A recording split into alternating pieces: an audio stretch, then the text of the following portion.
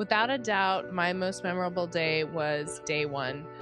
With the assistance of Space Station Commander Oleg Kononenko, Christina Koch of NASA, the first one through the hatch, being greeted by her crewmates. That was the day that I have seared in my memory. Visions when I first arrived here, opening the hatch, seeing some of my best friends on the other side, floating through, seeing my first glimpses of the actual interior of the space station after having traveled here for 6 hours on a small Soyuz spacecraft, that it actually exists for the betterment of humanity, doing science and exploring, that it was real and that I got to live here. I'm very privileged to have that as one of my favorite memories.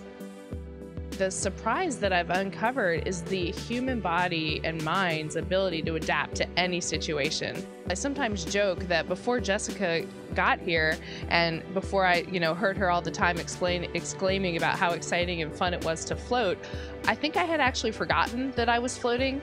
The human mind just has an ability to really accommodate any situation and to turn it into normal. So, for example, the fact that we can just work right on the ceiling like this and not even know the difference between the two.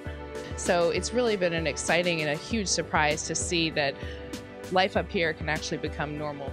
I'd have to say any meal that we share together is a great one. And of those, some of my favorites I would say would be our pizza nights.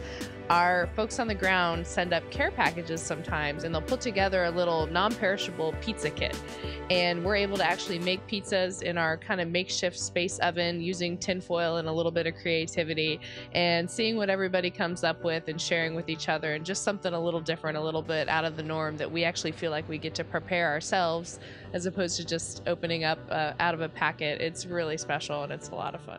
One really striking moment was the first time I saw my hometown in the area where I grew up, which is coastal North Carolina, and seeing those Outer Banks come into focus around the horizon and suddenly realizing what I was looking at was a just breathtaking moment. Some of the other favorite things I have to look at would be definitely the auroras, the northern lights and the southern lights. I spent so many years working in the Antarctic and the Arctic and seeing those auroras from below. And so to see them on a planetary scale from above is just truly mind-blowing. Just like those memories of day one, there are a couple flashes that I'll just never ever forget. The spacewalk with Jessica Meir was just an unbelievable honor. And there were times when we looked at each other, for example, right when we came out the hatch, we caught each other's eye and we knew that we really were honored with this opportunity to inspire so many. And just hearing our voices talk to Mission Control and knowing that two female voices had never been on the loop, solving those problems together outside, was a really special feeling.